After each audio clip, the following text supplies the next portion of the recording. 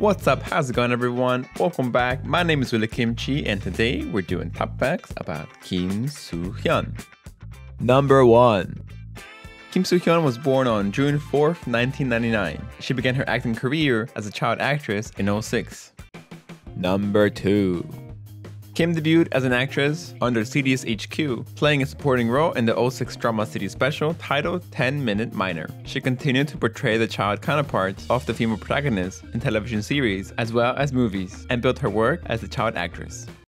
Number 3.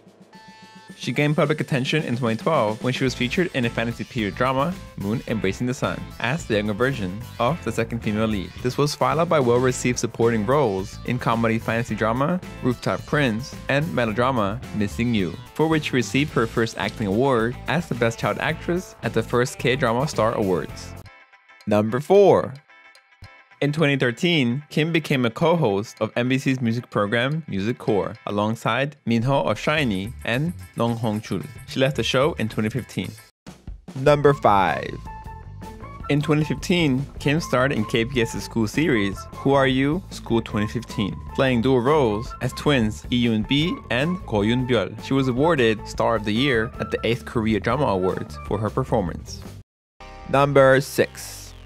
In 2016, Kim starred in the romance film Pure Love, mystery school web drama Nightmare Teacher, and 3-episode drama special Page Turner. She then starred in the horror comedy Hey Ghost, Let's Fight, and had a recurring guest role in the hit fantasy drama Guardian, The Lonely and Great God.